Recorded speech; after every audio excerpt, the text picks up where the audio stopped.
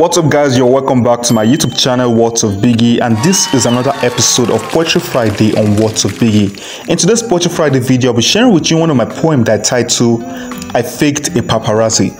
So sit back and enjoy the poem. I faked a paparazzi. Snaps, clicks and pauses. I am Biggie. Okay, take me back to the start. O fatto finta di essere un paparazzo.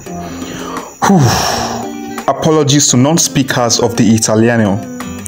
I became a pseudo paparazzo for 15 minutes. At least, that's what they call it. That's what they call you when you stage a presence. It was a great feeling. Burnt plenty of bucks to pull this off. As I walked out of the prime international building with pride and elegance, attention struck a deal with me. Wow. A little snap, a little click, a serious pause, and an assembly of bouncers were all at my beck and call.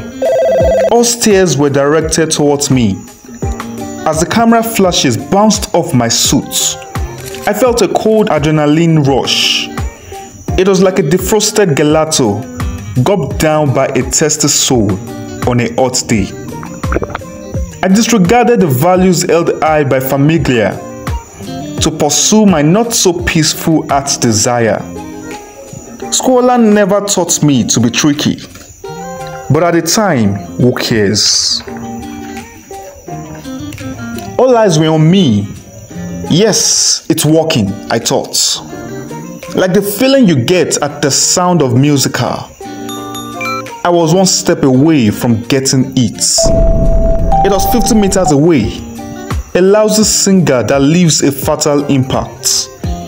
People had begun to come close to me. Their proximity was my savageability.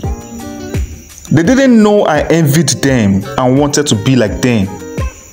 All I wanted to do was to feel armored again. How did fantastic turn fantasy? Why was I on a social experiment? Why was a lousy singer a gun? Why do I walk on the street without being seen?